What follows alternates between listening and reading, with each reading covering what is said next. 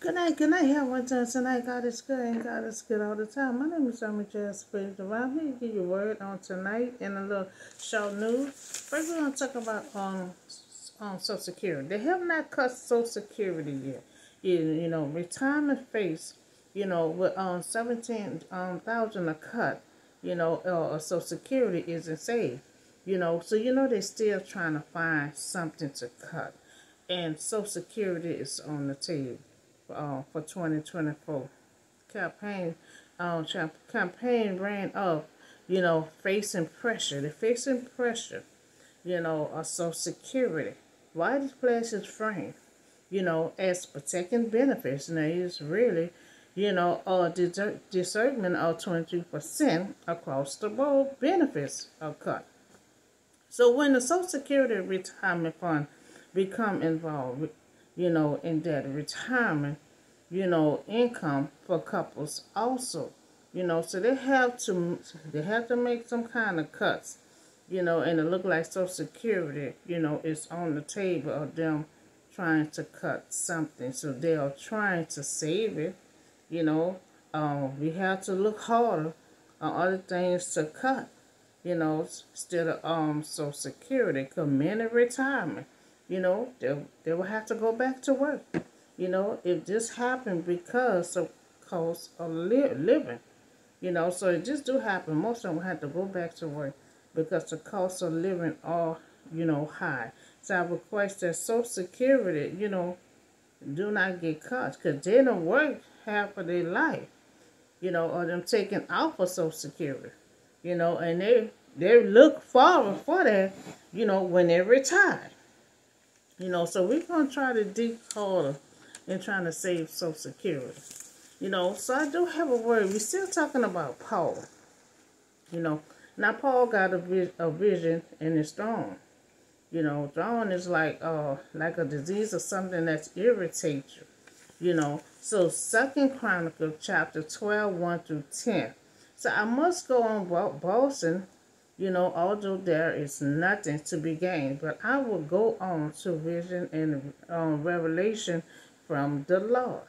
So Paul had made it clear that the goal of these deceivers is not to seduce the true Christ, but Paul does not want to complete, with them, and their boasting, excuse me.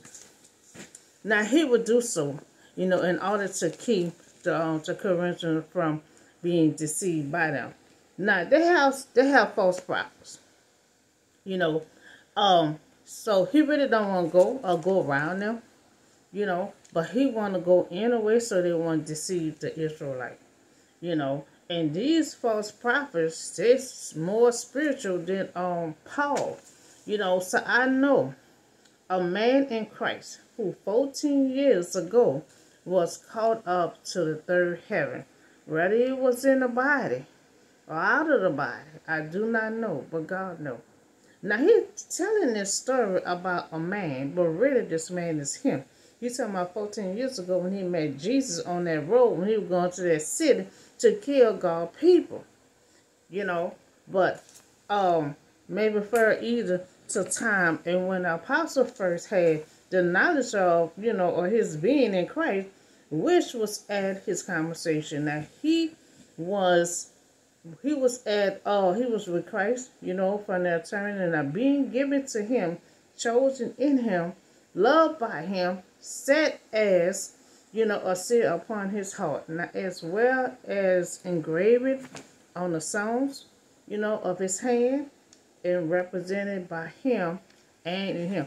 Now he talking about himself, but he not letting nobody know he's talking about him. Well, because he don't want to think highly of himself. So he's saying, I'm telling you about a man, but otherwise he's talking about himself when he met Jesus 14 years ago. So, and I know that this man, whether in the body or apart from the body, I do not know, but God knows. Now he started saying this person saw Jesus, but he apart from the body. So he don't know he depart from did the body went up or the spirit went up. But he said God knows. So Paul continued his boasting, by trying about vision and revelation, that he had received from the Lord. Now this certified his authority in apostle and a prophet.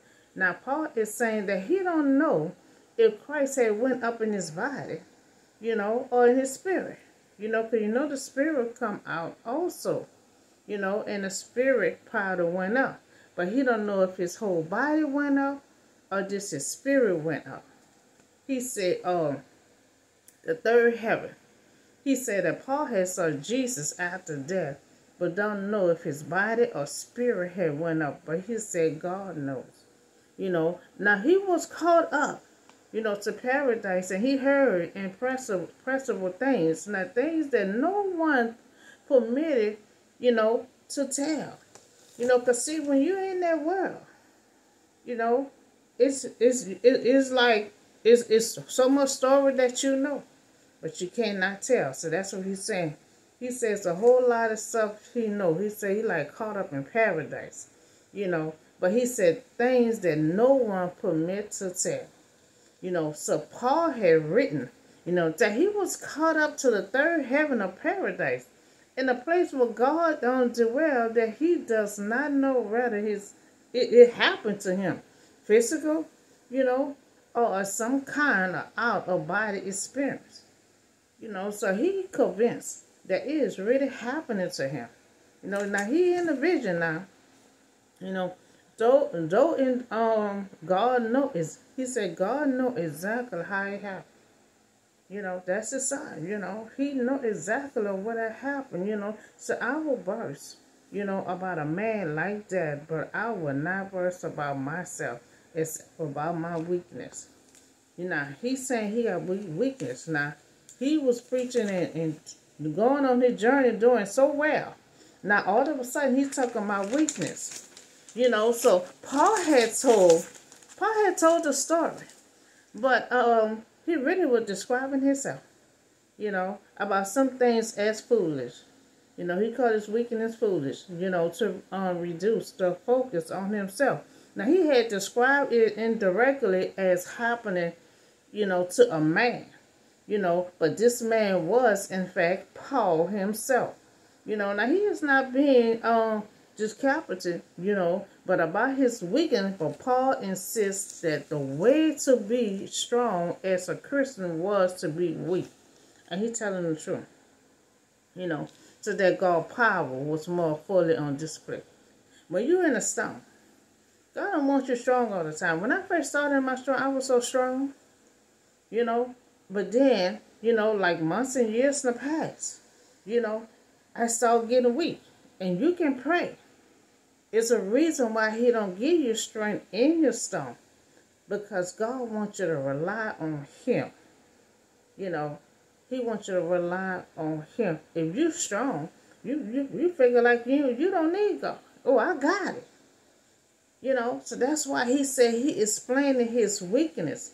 Because in his weakness, he said God used his power. And when you strong, you feel like you don't need to call God. But when you weak, what you gonna do? We gonna always call out on God. And see, that's what God wants us to do, to rely on him. So he's not gonna allow you to be strong all the time, because you will not cry to God. And so God will show his power, in your weakness. So even if I should chose, I would not be a fool, because I would be speaking the truth. But I refrain, so no one will think more of me than, by what I do or say. Now, Paul is saying, he said, even if I should chose, would not be a fool. Because he said when he speak, he going to speak with sense.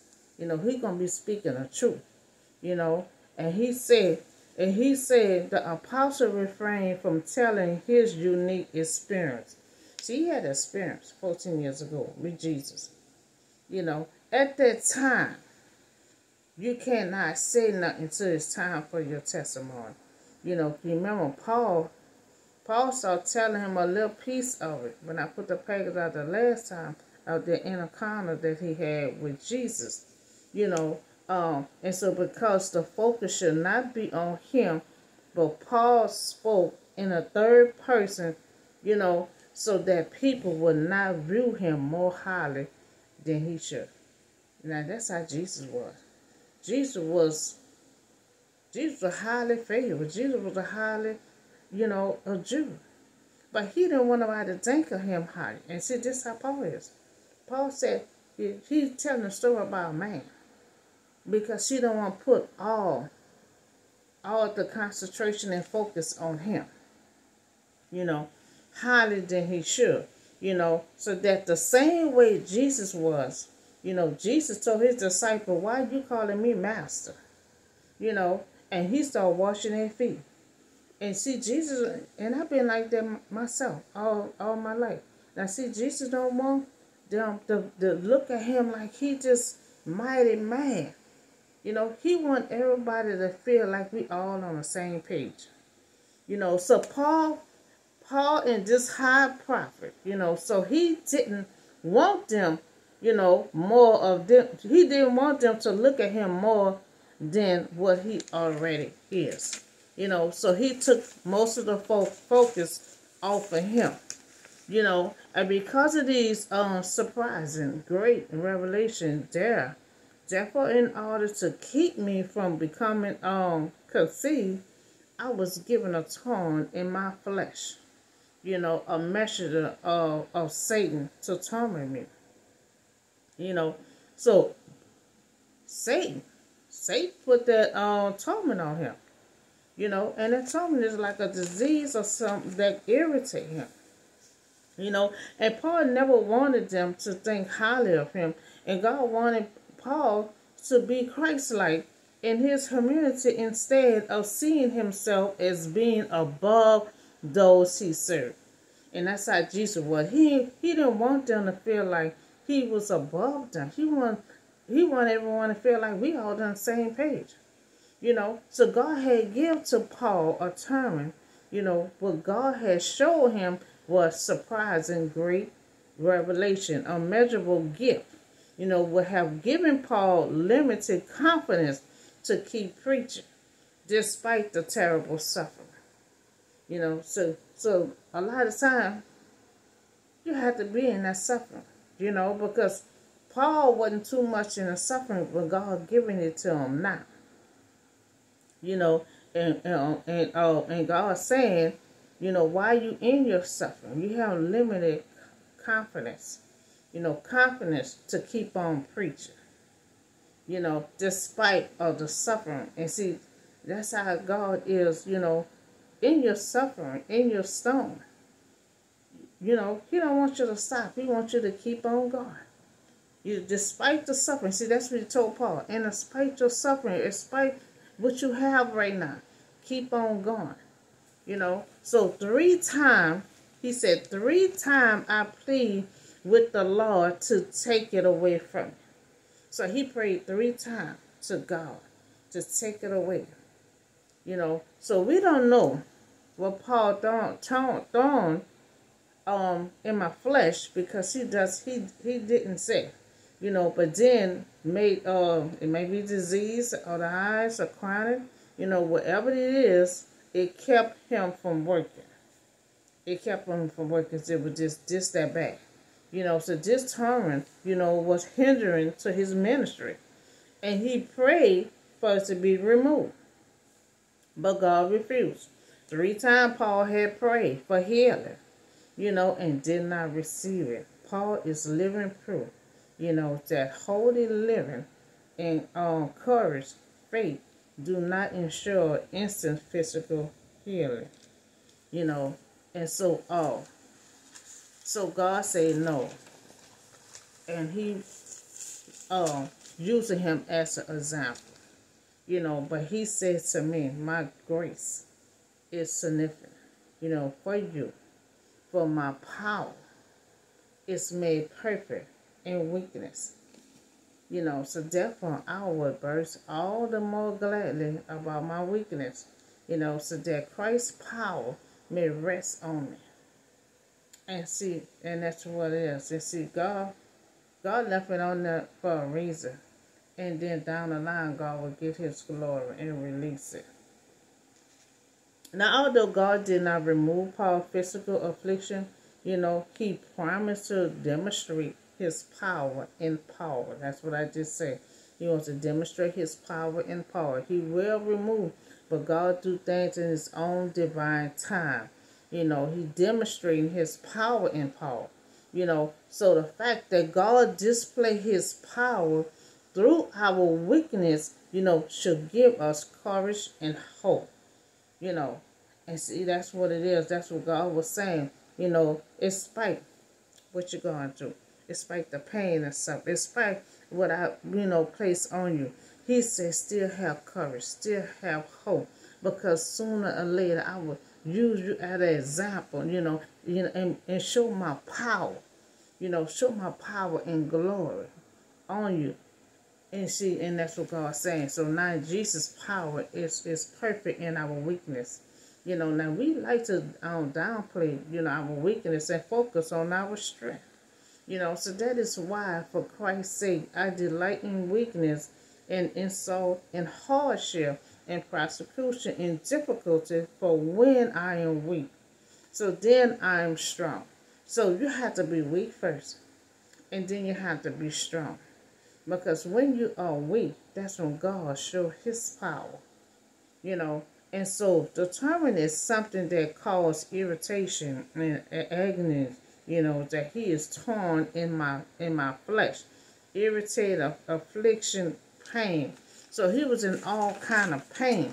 And he said it was stopping him from stopping his ministry. Because he hardly wasn't, going on tour. He hardly wasn't going doing his ministry or none of that. It affect his livelihood. So that's why I had started. When I started out in my storm, I was strong. I was just doing everything. I was strong. I was strong.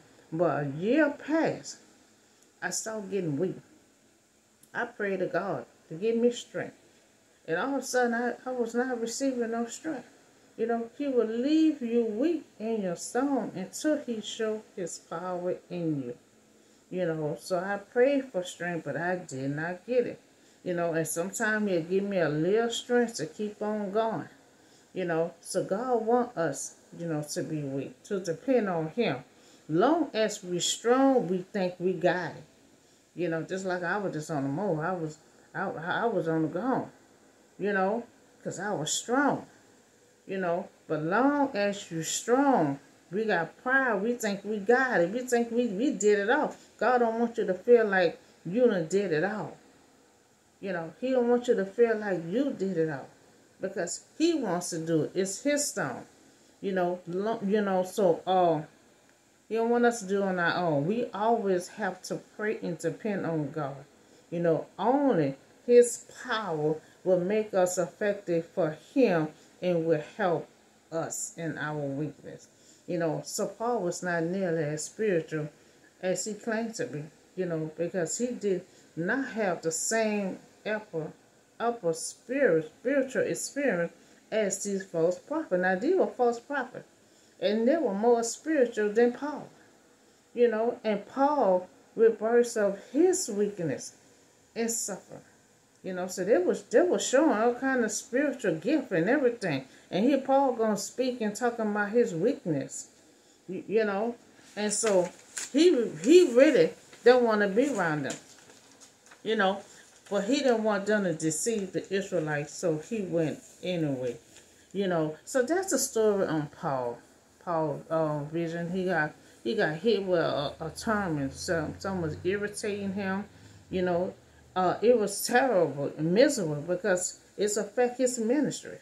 He prayed to God for strength, and God did not give him strength, because God worked better in his weakness. And sometimes when he said no, a lot of time he's showing you, having you for example. Having you for example, for to use his power. And so a lot of time when you are strong, you will be weak. because God wants you to lie, depend on Him. As long as you're strong, you feel like you got it. You feel like you ain't got to pray to God. You got it. He don't want you to feel that way. He don't want you to feel like you can do it on your own. But we supposed to rely on God's strength to get stuff done. And we also talk about Social Security. We don't want them to cut Social Security. That's their livelihood. They work so hard, to get this Social Security. And a lot of them retire, that's their only income, And most of them, if they cut the Social Security, a lot of them going to have to go back to work. So I'm going to keep on praying and fighting that they keep on Social Security and see what else that we can cut besides Social Security. So that's all the word and news that I have for you on tonight. Y'all have a blessed and safe night, and I see y'all in the next video.